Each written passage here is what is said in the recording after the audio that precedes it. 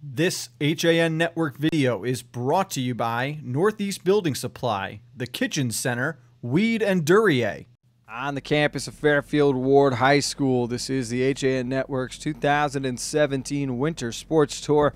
I'm Frank Granito, sitting alongside the basketball captains for the Mustangs. They are Daniel Fitzpatrick, Malcolm Brune, and Sean Conway. Boys, thank you for taking time with us this afternoon. Dan, let me start with you here. Being back on the court alongside your teammates, what have the emotions been like starting up this season? Well, so far it's been really exciting, finally getting a chance to get back in our own gym. We've been working all off-season as a group, get better than we were last year. We have some unfinished business. Lost in the second round of states, lost in the first round of FCIAC. We'd like to get past that this year, so it's just excited to have another go at it. Malcolm, let's talk a little bit about the off-season into preseason now, going back through the fall. What has training and practice been like for the Mustangs so far? We've been in the gym a lot. We've all been working together as a team. We're getting better as a team already. Our chemistry is looking pretty good this year.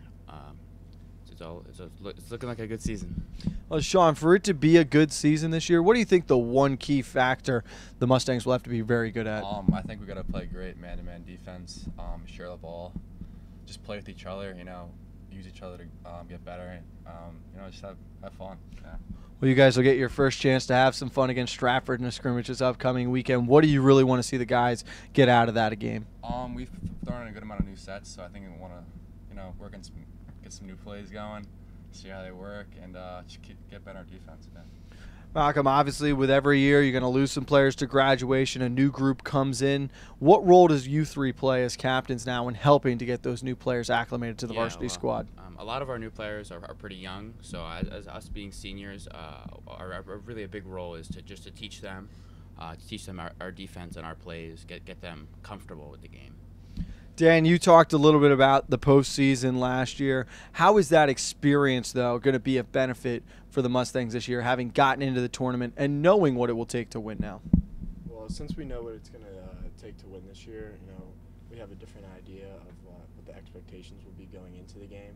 Last year, we were, kind of new to the scene. It was the first time, this program under Coach Swaller had been into the second round of states. So I think this year, we'll be a little more ready for the competition. We got bumped down to Division II instead of Division I. So I think having been in Class AA last year, we'll be even more prepared for the second level this year. My only question left for you guys would just be your legacy. When this season comes to an end, how do you want this team to be remembered compared to those in the past here at Warde?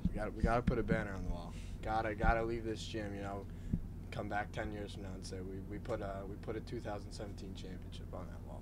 Well, we're rooting for you guys, and we're really excited to see the Mustangs out there on the court. Thanks for taking time with us today, and good luck this season. Thank you. Alongside the Mustangs basketball captains, this is the HAN Network's 2017 Winter Sports Tour. Stay tuned as we roll on through the rest of the conference.